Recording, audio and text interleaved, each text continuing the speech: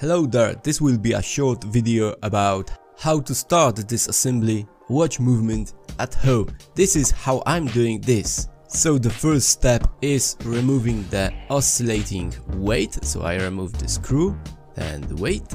Second step is to remove the automatic motions, that's the screws, and now the automatic motions bridge.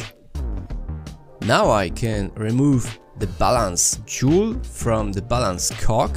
This is very important because the balance staff is a very delicate part. With a Rodico I am removing the jewel. Now I'm securing the spring, the screw from the balance cock. I'm lifting a little bit the balance cock, and now I'm removing the balance wheel with the balance cock. Okay, yeah, that's it. So very simple. Next step are pretty obvious. So thanks for watching and have a nice day.